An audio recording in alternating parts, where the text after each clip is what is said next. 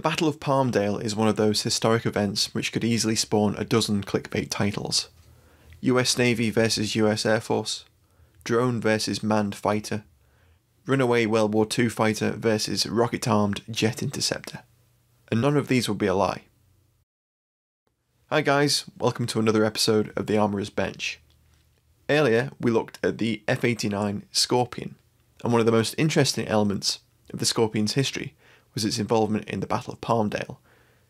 On the 16th of August 1956, the US Naval Air Station at Point Mugu, California, launched a Grumman F-6F-5K Hellcat, a target drone, for a missile test. The F-6F-5K was an adapted World War II vintage carrier-based fighter.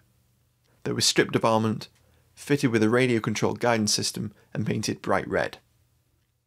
As we can see from this footage of an F-6F-5K taking off, they weren't the most controllable of aircraft, and it seems that shortly after takeoff, the ground station lost control of the drone, likely due to a receiver malfunction.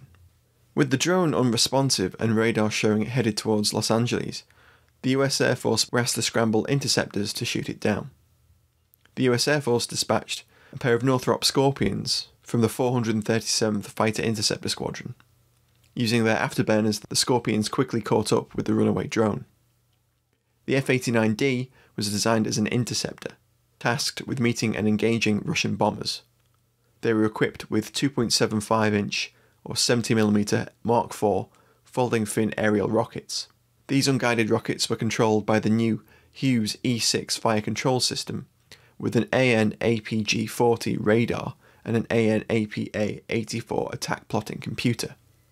They were the cutting edge of the US Air Force's fighter technology. When the fighters came to engage the drone, the E6 fire control systems failed, and the pilots had to fire manually. With no weapon sight for manual targeting, the Scorpion pilots had to eyeball it. It would seem a relatively easy task, but flying at 30,000 feet, possibly erratically and at perhaps 180 miles per hour, the target was difficult to engage with no gun sights, and it proved to be a difficult task. Each F-89D was equipped with 104 rockets.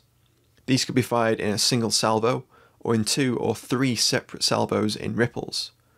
2 ripples of 64 and then 42 rockets, or in 3 ripples of 42, 32 and then 30 rockets. The pilots opted for the latter. Both Scorpions made 3 separate runs at the runaway Hellcat drone, but none of their rockets downed the drone. Eventually, the F-6F-5K's fuel ran low, and with the engine starved of fuel, it crashed into the Californian desert near Palmdale Regional Airport.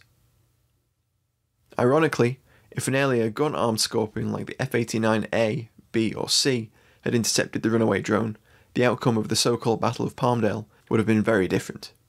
While luckily no one on the ground was injured by the drone's crash or the rockets that missed their mark, there were some close calls and a very serious wildfire that took hundreds of firefighters several days to put out. Thanks for watching guys, I hope you enjoyed this look at a very unusual event in aviation history. Don't forget to like, share and subscribe, and I'll see you in the next one.